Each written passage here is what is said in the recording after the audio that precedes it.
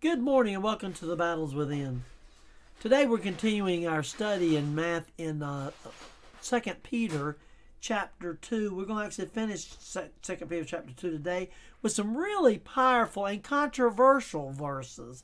Let's go ahead and read them. Verse 20, 21, and 22. It says, "For if after they have escaped the pollutions of the world through the knowledge of the Lord and Savior Jesus Christ, they are again entangled therein and overcome, the latter end is worse with them than the beginning. For it had been better for them not to have known the way of righteousness than after they have known it to turn from the holy commandment delivered unto them. But it is happened unto them according to the true proverb, the dog is turned to his own vomit again, and the sow that was washed to her wallowing in the mire." Okay, there's controversy here in that some people believe that this is talking about people that simply are backsliders. And some believe that they're apostates. An apostate is someone who has known the true way, followed the way, and then rejected Christ anew. And we could go through a variety of messages talking about apostasy. While I'm a Free Will Baptist, and Free Will Baptists believe in the sin of apostasy.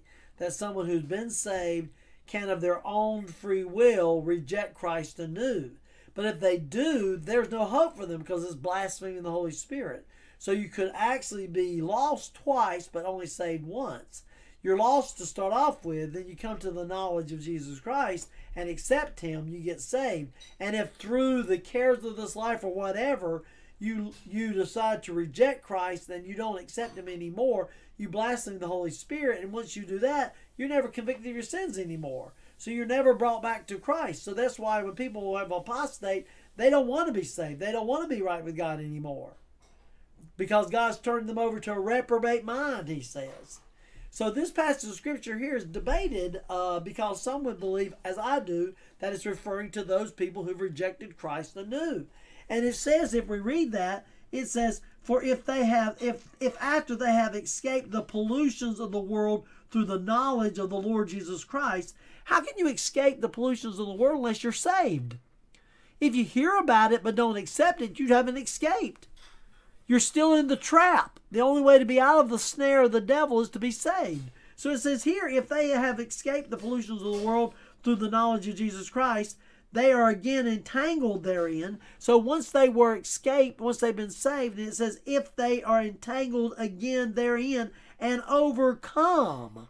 In other words, the sins of this world overcome them to the point where they no longer trust in the knowledge of Jesus Christ. He said the latter end is worse for them than the beginning. It would have been better for them never to have been saved. Why? Because now when they go to hell, they'll have their memories. But yes, they'll go to hell because Jesus is the way, the truth, and the light. No man comes to the Father but by Him. So if you reject Jesus Christ, whether you reject Him to start with or reject Him anew, you're still rejecting Him. And without Him, you can't make it.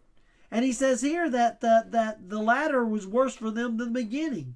He says, "For it had been better for them not to have known the way of righteousness than after they had known it to turn from the holy commandment delivered unto them." It's far worse for an apostate than it is for just a simple lost person.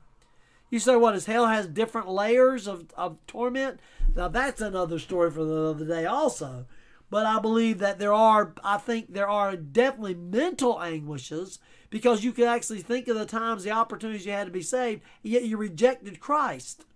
So therefore you'll go back through eternity, all those opportunities that you had to accept Christ and rejected Him anew. So I think that's the case there. But he says, but it has happened unto them according to the true proverb. The dog is returned to his own vomit again, and the sow that is washed to her wallowing in the mire. In other words, you're just as bad as you were before. Actually, you're worse than you were before because now you know the truth or have known the truth, have tasted the heavenly gift, and have rejected it anew. Powerful verses today, folks. You need to read and study that a little more. There's not much we can do in the short period of time that we have today. But I'm telling you, Peter had it. He understood it. And that we need to read it so we can apply it to our own lives. Let's close the word of prayer. Lord, I thank you for this opportunity we have. We can study your word. Help us, Lord, to ever be mindful